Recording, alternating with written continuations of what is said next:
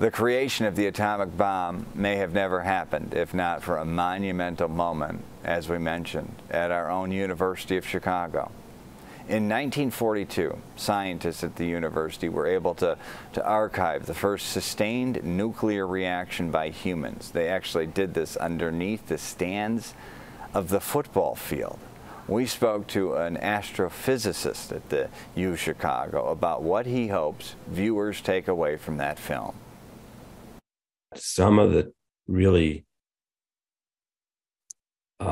really terrible things that happened to him as a scientist are a lesson for what's happening now, and whether we really are better off denying science and denying the truth of what scientists are trying to tell us or not.